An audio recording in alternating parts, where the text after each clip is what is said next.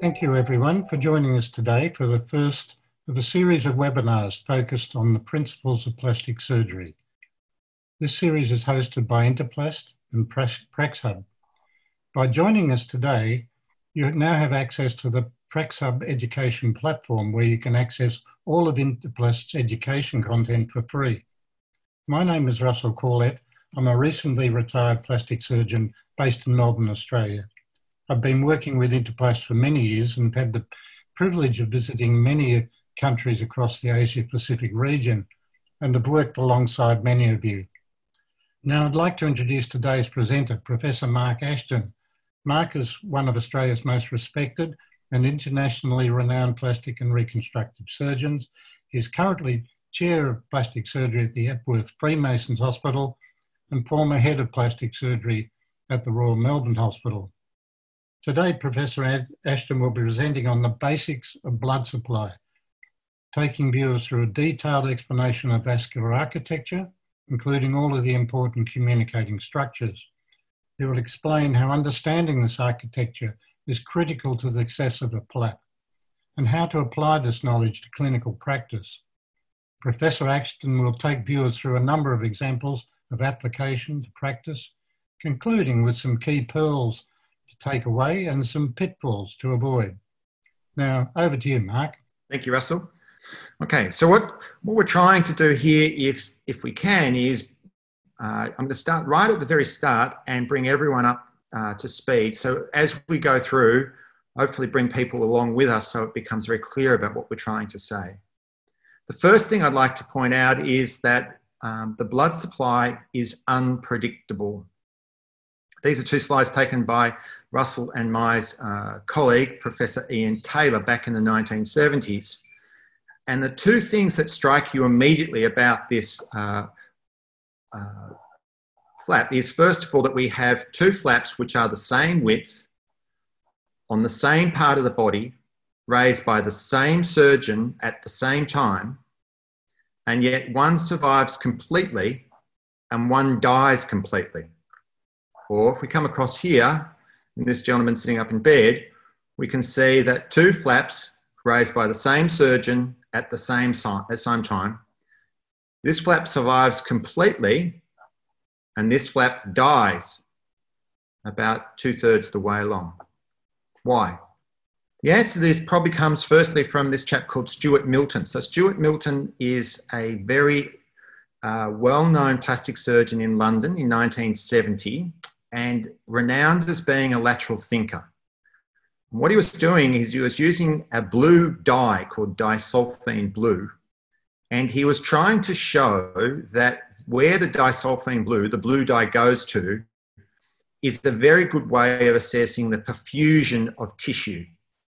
So what he's done in the top slide here is he's saying, well, that's how much the tissue is being perfused, and that is, therefore, that tissue is going to die.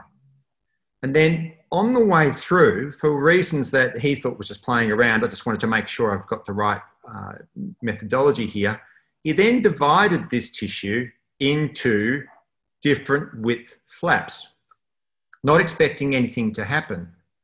And as we pick up here, we can see that, yes, indeed, where the blue dye is indeed where the perfusion stops and starts, and the tissue beyond the blue dye hasn't got any vascular supply or any blood getting to it, and it dies. But the other thing is that it made no difference as to how wide or narrow the flaps were, because the tissue still died as it did at the start. So to put it in another way, it doesn't matter how wide the base of your flap is, it's related to the intrinsic blood supply of the tissue that determines how much that flap is going to live or die. So you can have a flap that is 16 centimetres wide and another flap that is 2 centimetres wide, and they will die at exactly the same place. So the first concept I wanted to bring to you is that we know that the vascular architecture is based in its embryology and it is constant. It doesn't change. This is work done by Damien Bates in our lab some 10 years ago. And what it shows is that when the blood supply first develops, it develops with a central arterial communication going out into the limb, and around the outside is a periphery of veins, a plexus of veins that drain the blood away. And we can see that here. At a later stage, a secondary blood supply develops, and that is where the veins join up alongside this central artery. So the secondary venous system is the vena comitatis that are associated with all the major arteries in the body, but particularly in the limbs. It explains why you can raise a radial forearm flap on either the cephalic vein up here or on the vena comitatis associated with the radial artery. And both are equally effective. And we can see that that's replicated all over the body. The facial vein in the face, the superficial circumflex iliac vein, superficial inferior epigastric vein, another examples. The other thing, this is work from Ian Taylor very early on in the piece, showing that the architecture of the body is remarkably similar amongst different animals. So if we looked at the superficial temporal artery of the human and compare it to the monkey, to the rabbit, and to the pig, we can see that that vascular architecture is exactly the same. The only thing that has changed is that where the function of that particular part of the body requires more blood supply, then the relevant artery gets bigger and longer. But the architecture itself, the template itself, is the same. And indeed, if we look at over time, so a 20-week fetus, 28-week fetus, and a 75-year-old woman, you can see that the template, the pattern of the superficial temporal artery is exactly the same and doesn't change. So why is this important? It's important because it means that we can predict patterns and therefore we can predict vascular behaviour. And with some of the recent technology that's become available, we can now do that preoperatively, and I'm going to take you through some of that. We know that vessels emerge from the deep fascia to supply the overlying integument. Integument, I mean the skin, the fat, all that tissue that's sitting above the deep fascia.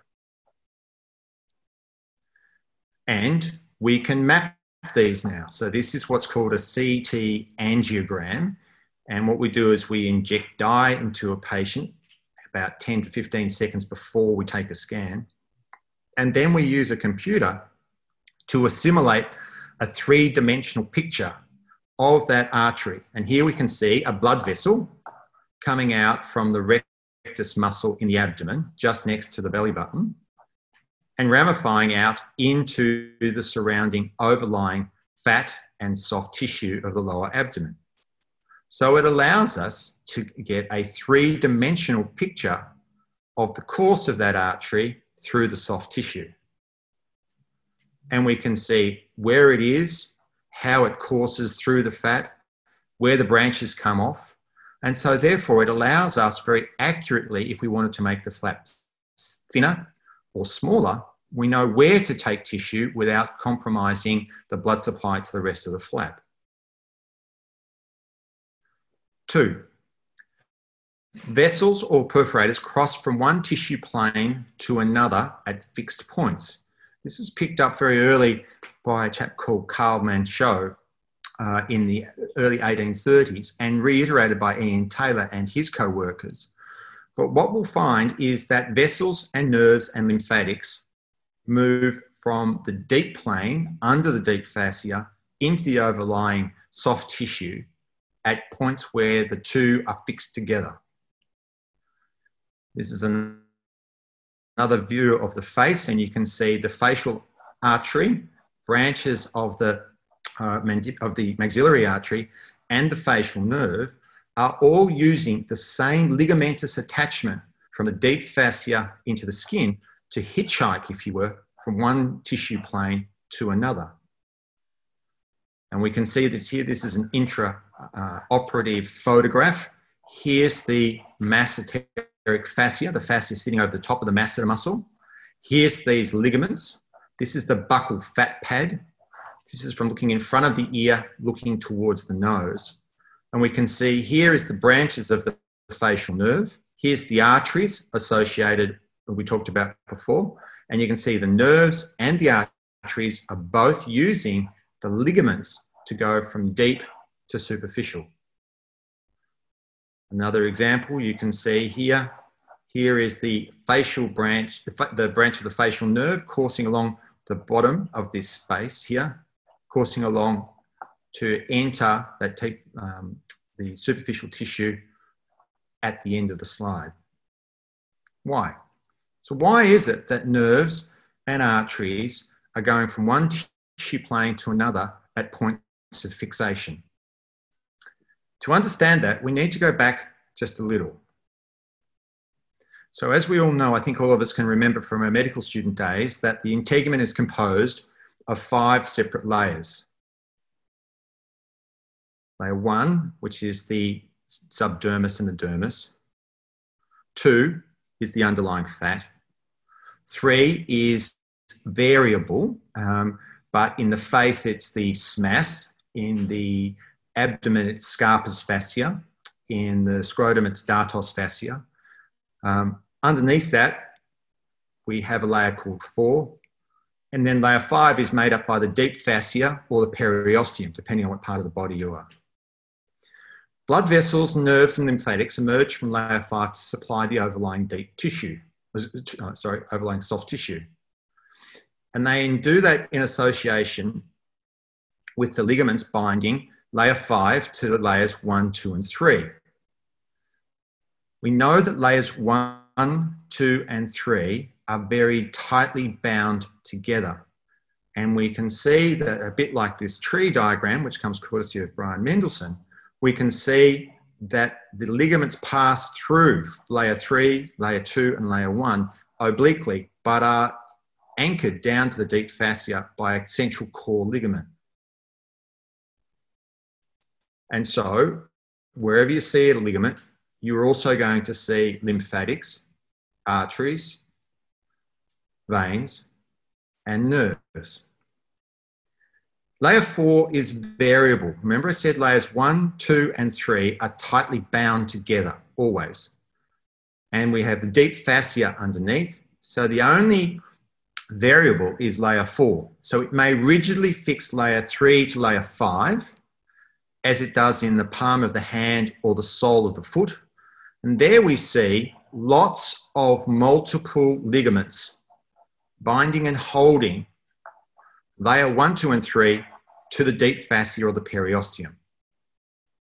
Or there may be a gap and the ligaments and the vessels are spaced wide apart, as we are here. So here we have a gap and we have 1, 2, and 3, again being tightly bound together, and again, arteries, veins, ligaments, and nerves going from layer 5 to this composite in association with the ligaments. Classic example of this would be the flank or the edge of the abdomen. And this gap between those ligaments may be filled with loose areolar tissue, as it is in the flank, like this, or a bursa, as it is in and around the knee. Why? The answer is because of mobility. What is the function of that tissue? It's a slide that comes from Brian Mendelsohn's 2008 lecture theories. And he makes the point that if I've got a muscle here and I want that muscle to move, that is to move this tissue, I can't have a ligament in the middle because it will stop that muscle being able to move. So therefore, the muscles are sitting in between the ligaments, and to allow or facilitate movement underneath that muscle between layer 3 and layer 5, there must be a space. Otherwise, the muscle is ineffective. And so if we were to look at this Again, so this is now expanding that concept. So if we, for example, had the deep fascia here, and we had a muscle sitting here, and we know that arteries have to get from the deep fascia into the soft tissue in association with these ligaments, then it means that we know that the arteries are going to be at the edge of this space. And indeed, if we're to expand that even further, it would make sense that if we look at something like the breast, we're going to have the pectoralis major sitting here. There's going to be a relatively avascular plane underneath the pectoralis major, and the arteries are going to then course on either side of the pectoralis major. So they're going to course at the sternal attachment here and course all the way up to the nipple, or the lateral thoracic artery is going to use ligaments at the lateral extent of pectoralis major where serratus anterior attaches and use those ligaments to supply the breast. And indeed, that's what we see. This is a cross-sectional anatomy arteriogram of the breast. Here is the nipple in the middle. This is a study we did back in the early 2000s. Here is the second intercostal perforator coursing up to supply the nipple. And here are the branches of the lateral thoracic coursing directly through the breast. But there is a relatively avascular area immediately underneath pectoralis major. And we know that all the important communicating structures, nerves, arteries, ligaments, and veins will all use those ligaments we talked about for support. So if we have a ligament, what's going to happen is that the ligament is going to be at the edge of the space, and in association with that ligament, we're going to have nerves, arteries, lymphatics, all utilising that ligament to gain access to the superficial integument, as we saw there, and as this diagram is showing here. And as we saw before, to reiterate that point, deep fascia, this is that photograph we saw before, but to re-emphasise, deep fascia, arteries and branches of the facial nerve, all using the ligaments at the edge of this space to go from layer 5 to layers 1, 2, and 3. And so, to summarise again, depending on the ligaments, perforating vessels merging through layer 5 may be closely spaced together or widely spaced apart. So ligaments and therefore the vessels may be closely spaced together or widely spaced apart. This is my diagram trying to explain what I'm trying to say. We can have vessels like this, and again, as we talked about, that's the palm of the hand or the sole of the foot, or we can have vessels like this, where they are widely spaced apart. Interestingly, when you have multiple small vessels, they tend to be closely aligned together and smaller. When the vessels are more widely spaced apart, they tend to be solitary and bigger. And it follows, therefore, that the geographical arrangement of the ligaments therefore determines the location of the perforators. And in a simple system, this determines how much of your flap survives. What do I mean by that? This is a study done by Ian Taylor that we published about 5 years ago. And just taking you through this, this is the abdomen of a dog. And what we've done is we have raised 3 flaps that are the same width by the same surgeon on the same place of the dog. The difference is that they're all raised on this green perforator, but the second perforator is different. And if we look at this in greater detail, we can see that we can safely capture all the tissue in between the 2 perforators, but the tissue beyond that second perforator is the tissue that gives us grief. So if we're to look here, this tissue here has died. This tissue here has died, but none of this tissue here has died. And the reason is because the distance from this perforator to this perforator is the full length of the flap. So if you have a perforator at the end of your flap will completely survive. If you have a perforator very close to the base of your flap, you're at risk of losing all of your flap, as has happened here. But the body isn't simple, so let's move on. For that, I'm just going to ask a question if we can. So this is a poll question to hopefully ensure that I'm making sense. So the first question is, to safely raise a flap, I need to make the base width as wide as possible, a width which is determined by the internal blood supply of the flap, or it doesn't matter. The internal blood supply is the correct answer there. That's what's going to determine how much of your flap survives, how you should be raising your flap. So to safely raise a flap, I need the mate, which is determined by its internal blood supply. Next concept I want to introduce is the concept of what we call an angiosome. And that is the block of tissue, the three-dimensional block of tissue that a particular artery or perforator supplies. And the best way to imagine that, this is a flap that I raised from the abdomen, where we have abdominal tissue, fat, and skin being raised on a single artery and a single vein.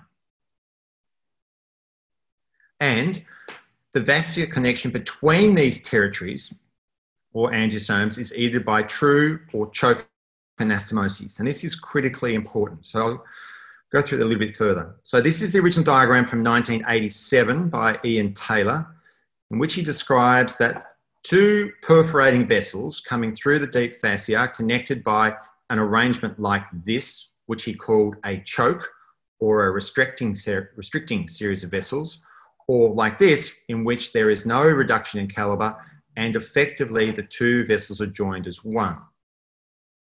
This would be a choke anastomosis, a true anastomosis, and this is a latex study I did last year just showing the angular artery and the dorsal nasal artery being connected by choke anastomoses, and in this diagram they're connected by true anastomoses.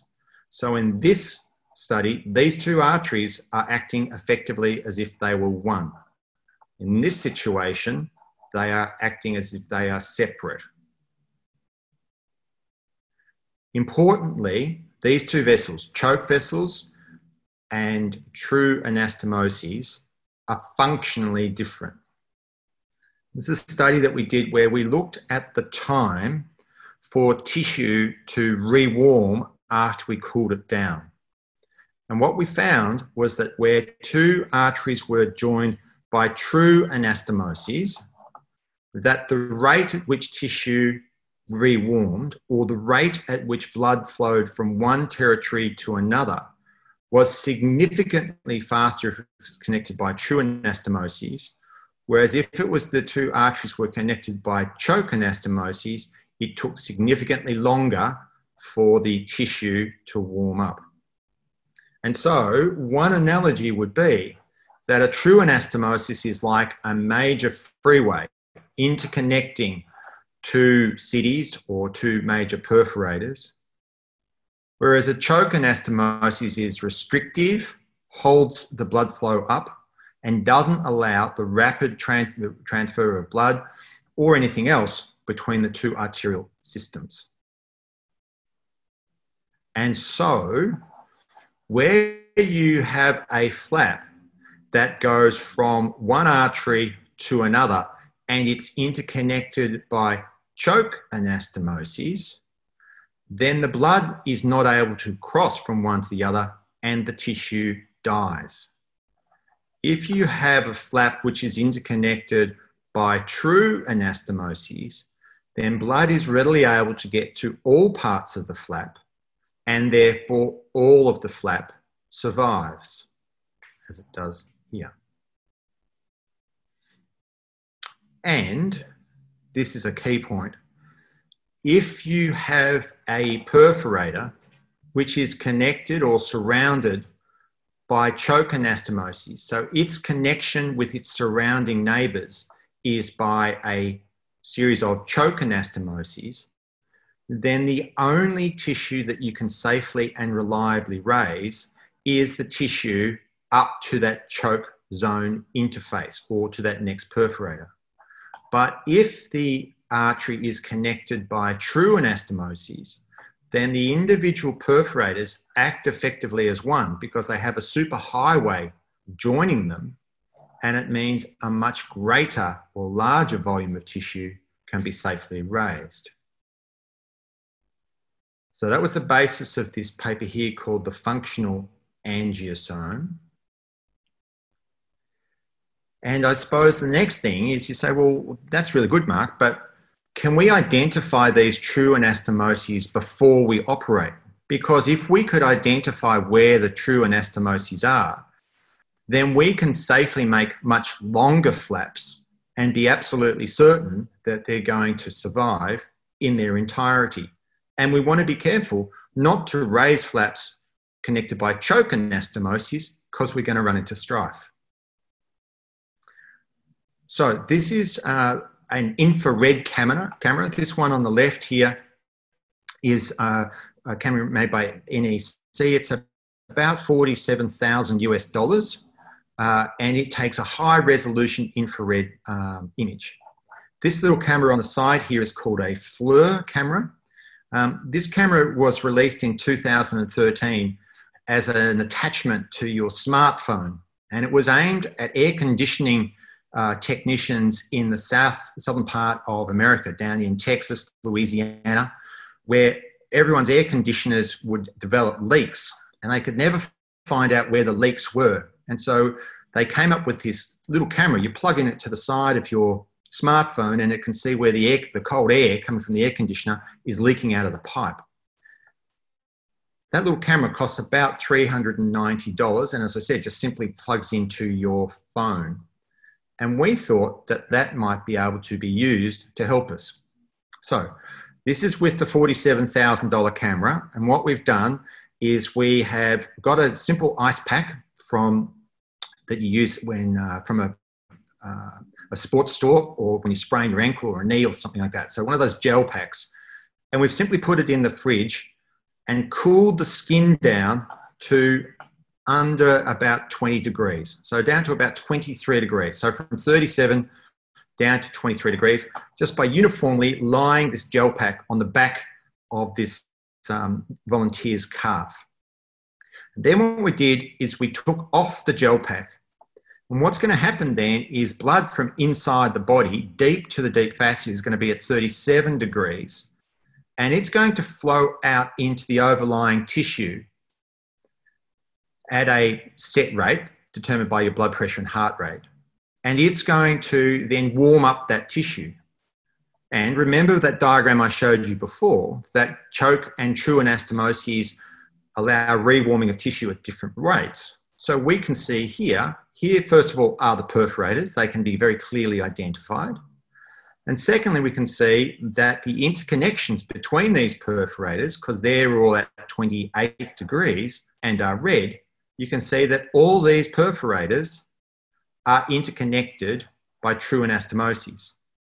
And the important thing about this study is that counterintuitively, this flap is going to be safer raised on the distal perforator rather than the proximal perforator, because the proximal perforator is interconnected by choke anastomoses.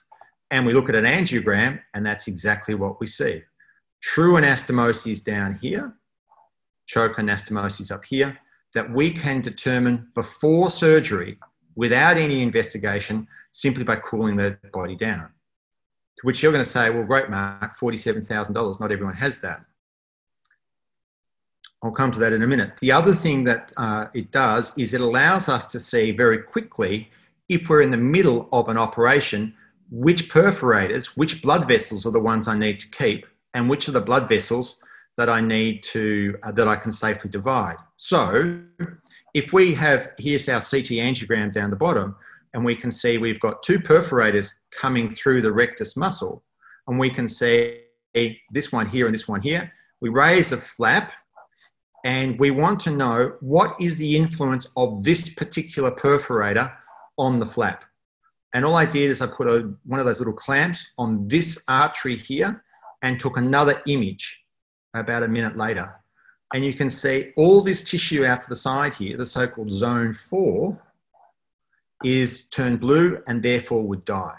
So if I raise this flap and didn't do something about this perforator, I'm going to lose half my flap. And I can do that inside the operation. So $47,000 is a lot of money and no one can afford that unless you're in a big university or something. But this little camera, as I talked about, the FLIR one, is about $399, and it simply goes into the end of your camera, into your smartphone. And you just simply, as we're doing here, this is our registrar, our fellow, you simply take a photograph of the abdomen after either putting a cold pack on it or wiping it with alcohol. And what you get is, sure, it's not the same image as the $47,000 camera, but it still rapidly allows us to see where all the perforators are. So perforator here, perforator here, perforator here. And importantly, we can see how those perforators are interconnected. Are they connected by true anastomoses or choke anastomoses? So I'll come back to that and show you how we do that in a minute. So there's some critically important concepts that we've noticed when we started looking at the perforators and the interconnections. And I'll go through those one by one. The first is what we call the law of equilibrium. What we mean by that is that where you have one blood vessel which is unusually big, then it tends to dominate or override all the other blood vessels in the area. And so the other vessels on the other side of the abdomen will be correspondingly small. So if I have an unusually big blood vessel here, then on the other side, I'm going to have very small blood vessels or none at all. In the deep system, so that's the deep inferior epigastric artery system, and interestingly, the superficial system is correspondingly very big. And then on this side, it's correspondingly very small. So big, small, small, big. And we see that all the time. So what that means is that if you are looking for a particular perforator or blood vessel in your flap and you're saying, my goodness, all these vessels are incredibly small, it means that you're searching in this area here and you need to look either onto the other side, around the corner, or dissect a little bit further. So for those of you who do anterolateral thigh flaps and you're finding that you can't find a perforator, it's not there, I can almost 100% guarantee you that an anteromedial thigh flap will contain the big perforator. The second is this concept called delay. And delay is a strategic manipulation of tissue which has been around for ages. But what it allows us to do in conjunction with thermography is to raise very safe and very reliable tissue flaps without the need for expensive microscopes or difficult microsurgery, and it allows you to minimize your flap loss quite significantly and dramatically. What it means is that if we get two perforators like this, and we leave the two flaps, the edge of the flaps attached at one end, and we divide this perforator, choke zones interconnecting two perforators will be turned into true anastomoses. We know that this process takes about 72 hours and is finished by a week. And once it's done, it is absolutely permanent and can't be reversed. So what that means is that we can, if we wanted to make a flap that goes in connecting perforators 1, 2, 3, 4, and in the rabbit, every perforator is connected by choke anastomosis. So if we did this without delay, as we've done here, we capture 1 and 2, but we see 3 and 4 have died. Whereas if we use the process of delay, we can capture 1, 2, 3, and 4 in one go. And notice that our choke anastomoses have been converted into true anastomoses. So how do we do that in an adult? So this is one of my patients. So we wanted to make a very large breast for her, and we didn't want to do complicated microsurgical supercharging or hooking up a different vessel to two different donor vessels. And all we did is we identified our perforator here. We then made 2 incisions across the abdomen, leaving it attached at either end, and divided all the other perforators in between, so that we have this scenario here. Here's our perforator, and this is her at a week down the track. And what that means is that we can then safely transfer all of that tissue on that single perforator safely and reliably, and be absolutely certain that, unlike that study we did before, where we would have lost half our flap, this way we can keep all of that tissue. So how can we utilize this? So, as I said, we can use the delay process to capture more tissue. And we can also use it, as we talked about in that rabbit study, to change the internal blood supply. We can convert choke anastomoses to true anastomoses. So here's one of my patients from last year. And you can see that we're trying to make a new breast for her after a mastectomy, and she's slim. She doesn't want a tissue expander or an implant. She wants to use her own tissue. But when you see her tissue, you can see trying to capture enough tissue to make a breast to match the other side is going to be incredibly difficult.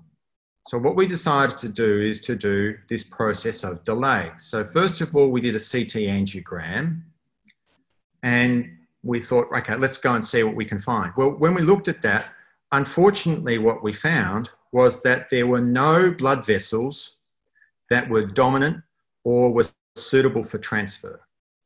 So all of the blood vessels were either 1 millimeter or under, which meant that transferring that flap, in my hands anyway, has a significantly increased risk of surgical difficulty and is a significantly harder operation. So here's her CT angiogram before the delay procedure. Here's the perforator that we decided, let's see, this is probably the biggest of the lot, but it's only 1 millimeter in size. So then this is her, so we mark her out. So this is these perforators we decided on. We actually decided on this one here. I can't draw, sorry about that, but we've just transferred it out to there. And then what we're going to do, as we did before, is we're going to undermine all the tissue around the perforator, and we're going to leave it attached at the end.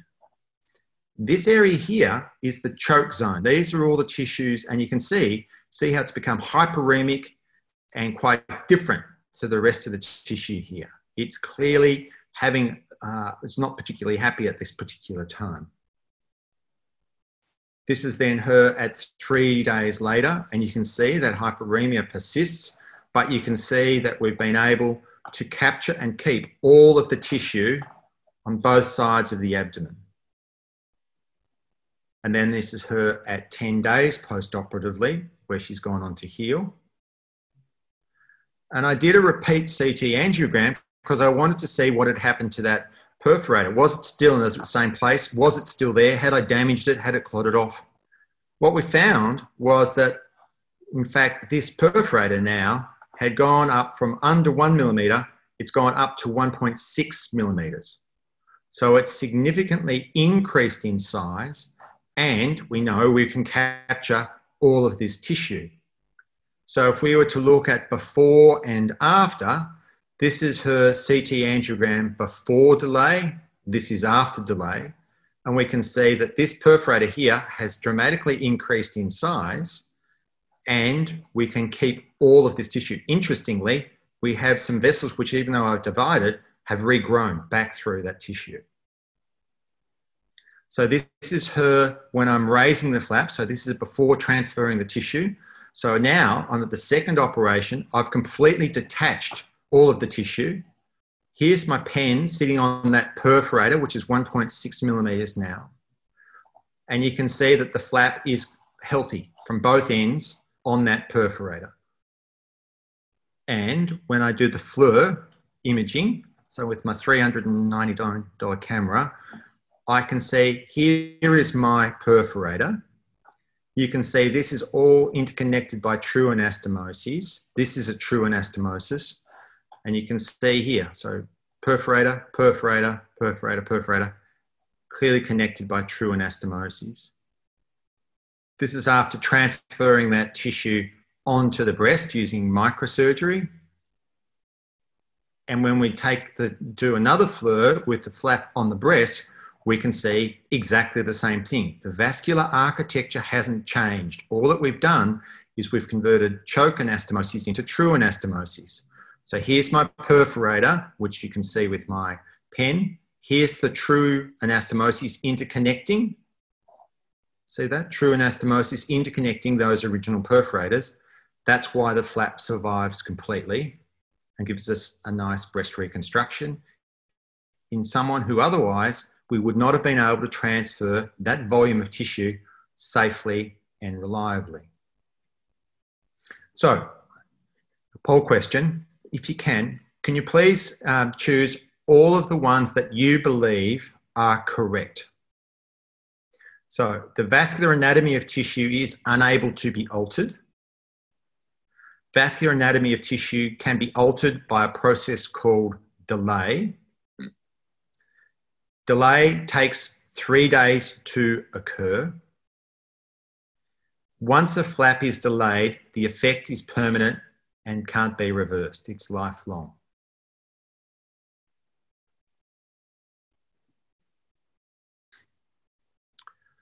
So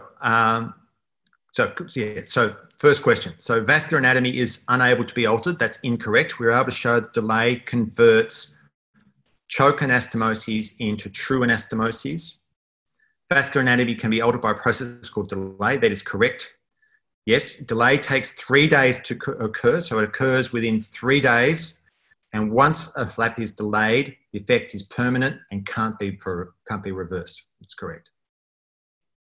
So how do I use this? What do I do? So what I'm going to do is just take you through a simple flap, and hopefully this will make sense. So this is one of my patients. So she had an angiosarcoma. Sorry about this. This is the only slide I could see beforehand. But she had an angiosarcoma on the front of her shin, which I excised with a 5 centimetre margin and then put a skin graft on it for 2 years while she underwent radiotherapy, and we wanted to make sure the angiosarcoma didn't come back. Now, the problem we've got is that a skin graft on the front of the shin is not very resilient, and particularly as she was a scuba diver, she was finding that it was continually breaking down. And she said to me, "Mark, can we possibly please replace it with normal tissue?" And on the front of the shin, I was thinking that we would need to use microsurgery and possibly a free flap. However, I thought, based on our study before, so I did some thermography, which I, sorry, didn't save, but it showed that there was a big perforator just sitting on the edge of this flap here. So what I did is I made an incision on the edge of my flap, and you go underneath the deep fascia, and then you can see the perforator coming through. So you go under the deep fascia and you look for this perforator. So I did that. I went under here, found that perforator. In fact, it was there. And then I got my thermography and I looked and I saw there's another perforator out on the corner here. And I know, therefore, that I can capture the tissue in between the two perforators. And because this tissue is lax, it means that I can, in theory, close this tissue directly. So here's me halfway through. So this is my perforator coming through the deep fascia. This is the saphenous vein and the saphenous nerve. And what I do is you raise it up on this perforator. And remember, we said the perforator will supply a block of tissue, and you can capture all the tissue between two perforators. So perforator, next perforator up here, I can safely capture all of that tissue. Then I simply rotate it through 180 degrees. So that's gone from here around to here. This is my saphenous nerve, saphenous and saphenous vein. This is my defect. I've transferred it in here. Note that I haven't excised my skin graft yet. I want to see that it's going to reach, obviously. So tack it in. I'm able to close that defect behind it uneventfully. Here's the flap after I've excised the skin graft, inset the flap. And this is the flap at 1 week post-operatively. And this is the patient at 3 months post-operatively. So, and this is the end of my talk, and hopefully this has been relatively clear. So the first takeaway point is that harvesting a flap in mobile tissue, that is, over the top of a space, pre-selects for a bigger perforator with a larger angiosome. Remember those trees that are widely spaced apart. So you want to get mobile tissue because you're going to have individual perforators that are wider apart, but each one of those perforators is going to be much bigger. And therefore, you're going to have a much more reliable flap. And if you're harvesting tissue in harvesting a flap in mobile tissue, you can almost close the donor defect directly. And in the limbs, the orientation of these flaps tends to be best made longitudinal in association with nerves if you could find them. And in the abdomen, circumferentially, again, following the dermatomal distribution or orientation to give you guidance. 2, if you know whether a proposed flap contains true or choke anastomoses, you can safely predict how much tissue can be safely transferred before surgery. And as we said before, the exact location and the type of the interconnection can now be determined inexpensively through one of these digital smartphone attachments called either a FLIR. There's a couple of others on the market as well too. They're incredibly accurate. So there was a study published in England 2 years ago, and it showed that the correlation between thermography, CT angiogram, and Doppler was 97.8%. So very, very accurate indeed.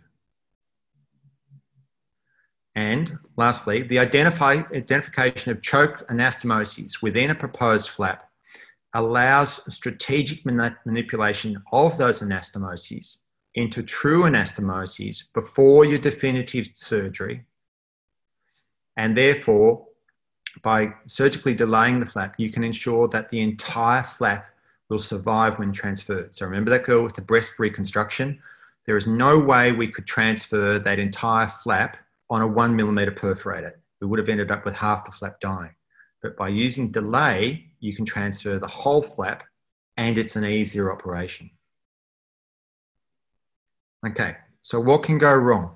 Assuming that a wider flap is safer and more reliable, as we've been able to show, is wrong and incorrect.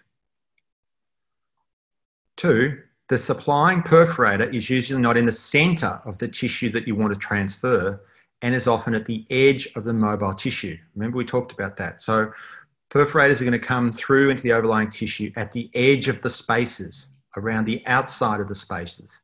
And so that's where you want to be looking for your perforators. And lastly, transferring a flap that is composed of 2 or more undelayed choke vessels or choke zones will result in the death of the flap at that second choke zone. So you do not want to be raising flaps composed with choke vessels. Thank you. Great, Mark. That's terrific. Mark, we have a number of questions. Firstly, congratulations from a number of people. There's one here from Mohammed Ramadan, which is there any way to convert choke to true anastomosis other than by delaying the flap, let's say connecting to a high pressure or big recipient vessel in the head and neck region? No. No. That's the short answer. No, it doesn't work. There are lots of people who have tried that. And the other thing too, it's critically important. You must wait 3 days. Ideally, you'd be waiting a week. But you saw what I did. You just interconnect. You basically make your flap that you want to raise and leave it attached at the tip and put your perforator down the bottom. And then you wait a minimum of 3 days, but ideally a week. And then it will convert it and it's absolutely safe. But high pressure, all those other things, it doesn't work. It also doesn't work in the post-mortem room. We've tried it on our experimental studies. You cannot convert vessels to larger vessels just by pressure. Another question, Mark, from Gerardo Germa. Great Zoom. I always thought that blood flow could pass through one choke anastomosis. Now I know the difference between true and choke vessels. Will you actually gain the extra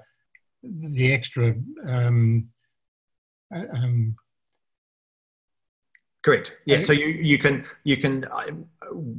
Russell and this is work Russell and Ian did ages ago, but you can confidently capture the tissue between perforators, and you can usually capture a bit of tissue on the other side of that second perforator. But you get one more angiosome. Yeah, you get one and a bit. But again, I'm trying to make it as simple as I can. I wouldn't. Sure. The take-home message is the tissue between perforators is safe. The tissue on the other side of the perforator is unreliable. Yep. Another question from Sharing Penjor. Generally, which side of the body tissue serves as the best donor tissue? It's not really, it's really the, yes, depends what you want. Yeah. So the best donor tissue, so ideally, and that's what I was saying before, ideally what you want to do is take tissue which is coming from a mobile area. And there's two reasons for that. One is that the vessels are going to be further apart. And so the geographical location means that your flaps automatically are going to be able to be much longer and more reliable. The second is that because the perforators are more widely spaced apart, they're going to be bigger. So therefore you're going to be able to see them and use them more effectively and more safely. And thirdly, by harvesting tissue from mobile tissue, you can close that donor defect directly. Yep. Without a skin graft or anything else like that. So if you had to, what's the best place for a donor site? Then mobile tissue. Mobile tissue. Yeah. That's for a skin flap. Yeah. We're talking skin flaps, but there are other flaps, muscles and whatever. Another question from Rakna Ram. What is the role of radiological delay? I haven't used that. I would say limited. Limited because you only get, because the advantage of the other delay is you to delay a whole lot of connections all around and a whole lot of perforators. Much harder to do unless you're delaying one single vessel. Yeah. I mean, you can try, there's two things about that. One is that you need interventional radiologist and you're trying to selectively target a perforator, which may be only 1 millimetre in size, and trying to cannulate that is incredibly difficult. And you don't do anything to the subdermal plexus. So there was a big article published in PRS Global Open last year talking about delaying DEP flaps, as I showed you before, but without doing the skin incision. So just doing it, trying to take out the perforators as they came through. And they found that they still had about a 20 to 25% necrosis rate at the tip of their flaps. So yes, you can radiologically delay it. It's expensive, it's difficult, and it's time consuming, and it's not as effective as using a scalpel and completely delaying it as I showed you. A lot quicker and a lot easier. Yeah. Mark, a question here from Gerald Abasamus. Great talk. When you use thermography, do you have to routinely cool the area? Yeah, so it's one of those things that it's really helpful to play around with it a lot before you try and use it on something that really matters. So if I've got a flap that I'm worried about, then sometimes I don't need to cool it. If I'm trying to really isolate where a perforator is, even just wiping the area with some alcohol. So you could just use one of those wipes that they use to wipe down anything, you know, like hand surfaces or, you know, in the operating theatre, and they wipe all the operating table and equipment and things down. You just put a bit of alcohol smeared over the skin. That will cool it down enough for the thermography to work. It's surprisingly accurate and sensitive. In an ideal world, you would get one of those gel packs. Now, it's really important.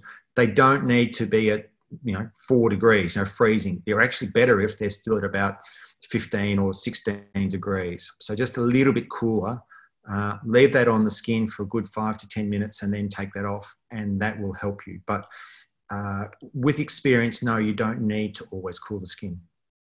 Yeah. Where can they, someone wants to know where they can purchase a camera.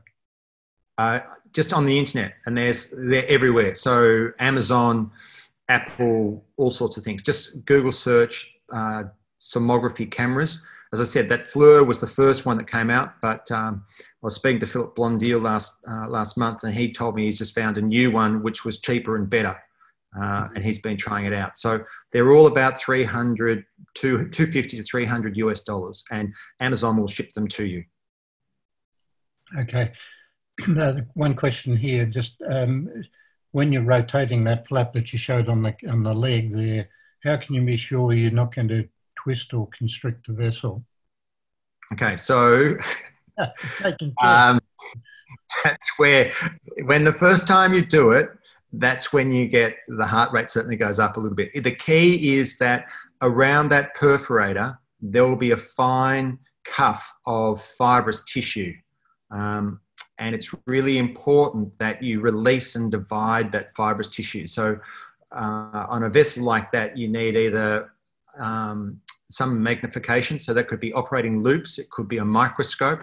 And it doesn't need to be a plastic surgery microscope. It could be an ophthalmology microscope that you borrow from the theatre next door. You just need to be able to see that artery and that vein, and you get some very fine, blunt tip scissors, and there's a little fibrous cuff. And as long as you release that, then you can safely rotate that through 180 degrees.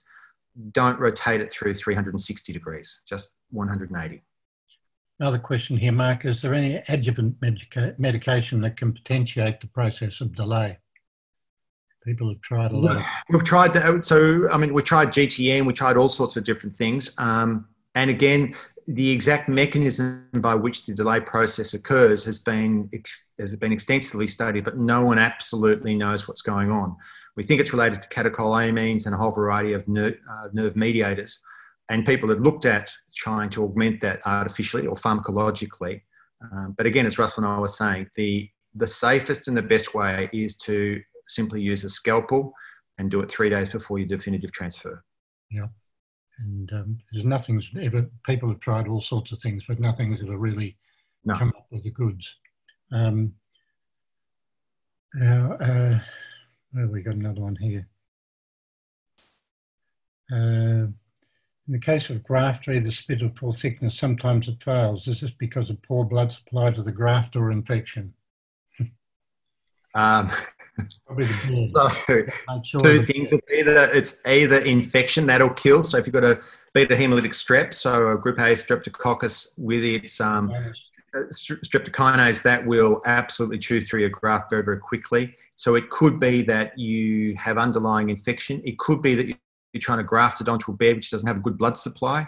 So grafting onto a bed which is healthy and is actively bleeding is always an important first step. And then, as we all know, immobilization and elevation of that affected area for at least a week after surgery is critically important.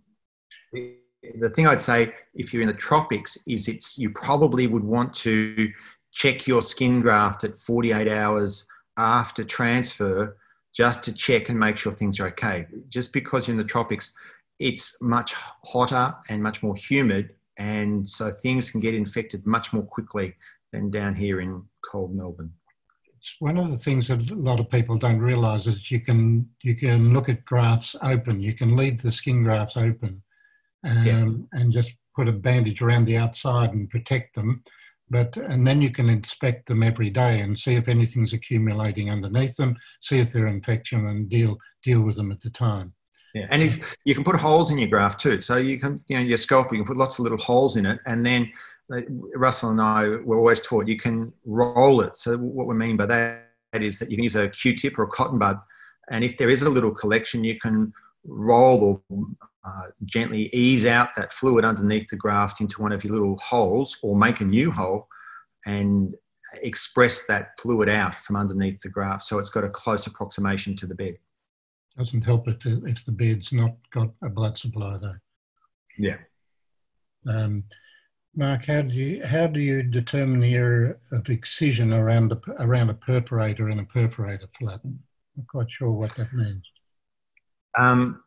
So what I would do, so if you're, the first thing you do is got to find your perforator. So you're going to go straight up to a mobile area, and then with your thermography, so there's a couple of ways you could do it. You could do it like I did, which is you make an incision on the edge of your defect, go underneath the deep fascia and gently lift that deep fascia up, and you can see the perforators coming through from the floor going up into the roof, which is your deep fascia.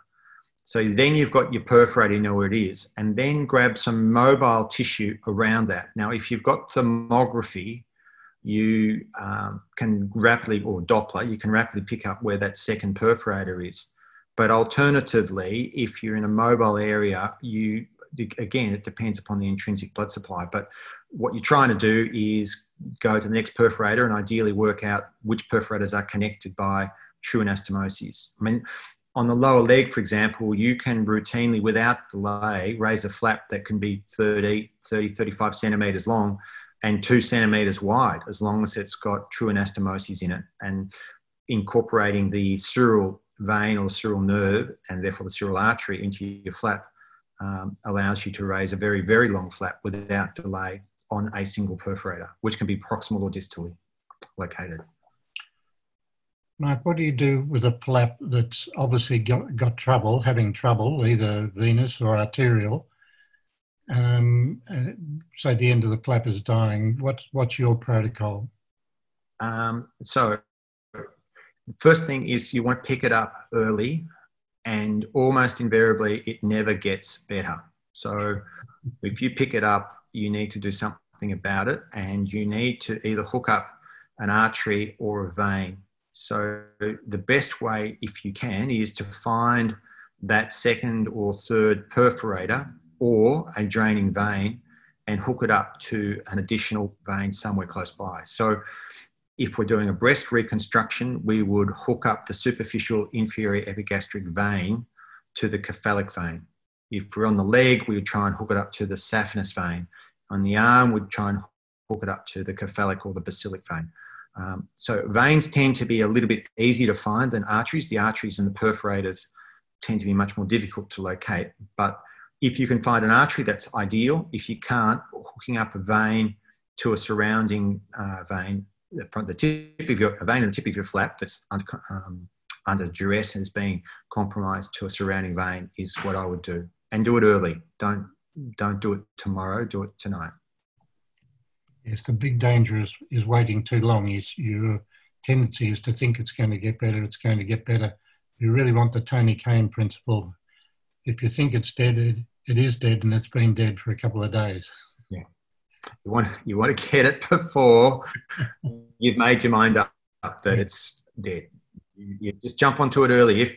So there are all the people who are the really good microsurgeons. So the guys around the world who do flap surgery and perforated flap surgery all the time, almost every single one of them would have, like, they would add in a second venous anastomosis at the tip of their flap, almost as a routine. Yeah. I think we've probably done pretty much all the questions there, unless somebody's got something further to add. So I think we might call it a day there. Okay. Well, thank you. So for everyone, thank you very much for tuning in. Russell and I have worked together with Ian Taylor for a very, very long time. And we're both active and very keen supporters of INTERPLAST. You can contact either Russell or myself very easily and very readily through the INTERPLAST office. You could speak to Jess in the office there, and she can forward any questions or anything that you're worried about. Both Russell and I are located in Melbourne, where INTERPLAST offices are, but there's a very broad group of plastic surgeons all around Australia. And for those of you who don't know, Simon Thompson down in Tasmania runs a hands-on surgical dissection and flap course. He runs it every second, sometimes every year. Again, you're all welcome to attend that.